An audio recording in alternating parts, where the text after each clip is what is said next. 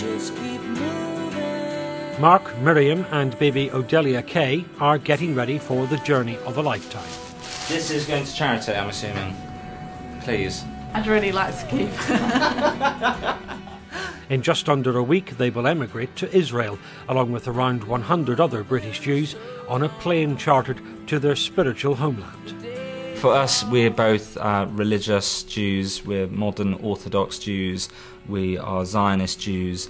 It was always something that was an aspiration for us, that we wanted to go and find our place with the rest of the Jewish people in the Jewish homeland. For us, the idea of Jewishness means that we're going to have Hebrew as our first language rather than as a sort of a minority language that we occasionally use. We're going to be celebrating Jewish festivals as national festivals rather than having, the difficulty to take work off and leave early, and we've had to leave school early every Friday for our whole lives, and that was always very difficult. Also, just the whole culture. Jewish life being much easier out there, living with a majority Jewish culture, kosher food available every street corner is just going to be an amazing novelty.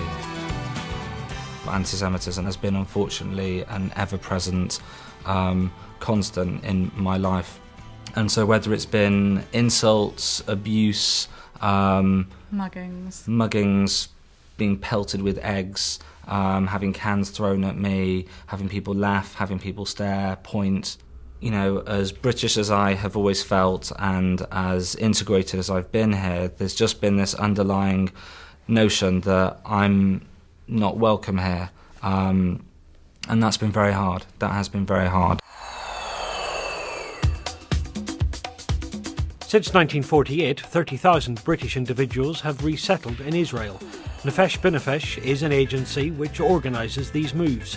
It's been operating in America for the last 5 years, but this is only the 5th flight it has organised from the UK. Nefesh B'Nefesh was set up in the UK last year in 2006. Last year we successfully brought over 200 people, and this year we're hoping to take over 300 people.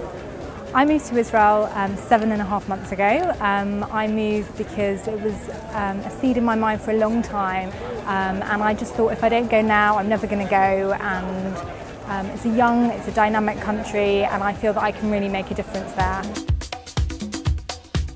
Even though we thought we were prepared, there was a heck of a lot to do, but we made it, and it was. We're just so excited. It's actually amazing. It is. I knew when I heard it was going to be traumatic. It was more, I don't want to leave you, than I don't want to go. They want me to go as well. Even my grandma, she's a Holocaust survivor and tried to go over to what was then Palestine in 1935, and it was a dream she never realised. I feel like I'm fulfilling part of the family dream. It really felt that, sun was rising on our new life that was about to start, and then suddenly you see the coast and you're flying over a city and thinking, this is it. This is us coming home.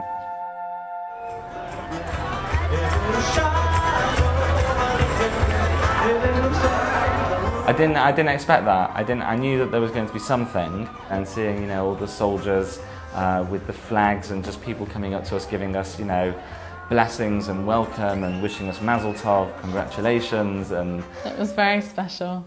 Very special. It was really interesting just how varied the people were. There was a whole spectrum of ages. And in terms of religiousness as well. Yeah. It also seemed to be quite mixed. Mostly it's about we really believe in the idea of a free Jewish people in our homeland, and we wanted to come here and be a part of that. You can't really explain it, and I think only other Israeli or other Jewish people know how you feel inside, because you're a minority over there, and just over here everyone is Jewish, and you're just the majority of people. It's just feeling like no other. It's the home land. We thought that the coming home was good, and as a big family we decided to do it all together.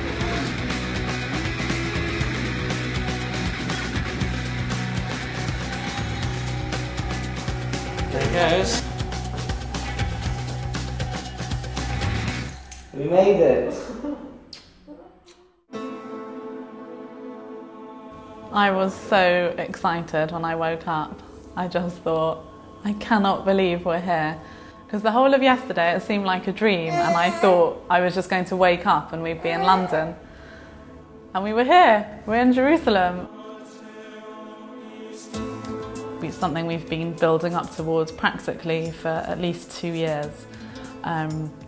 And to actually come through it physically and to arrive has a great emotional and spiritual impact on both of us. I think it's added greatly to our sense of happiness and gratitude even in the few hours that we've been here. I feel deeply saddened by the fact that once I come here and become an Israeli, not only do I feel welcomed and settled as a Jewish person here, but I know that I will immediately be hated by some of our neighbours, and I find that very, very difficult. But through my work, which is in interfaith relations, I do hope to engage in some projects personally and also professionally. So getting here is in a way our first stage, but our most important stage, because once we're here, we feel like now it all begins. Now the challenges are upon us. So we can't expect ourselves to make peace in the Middle East, but we will certainly do our little bit towards that.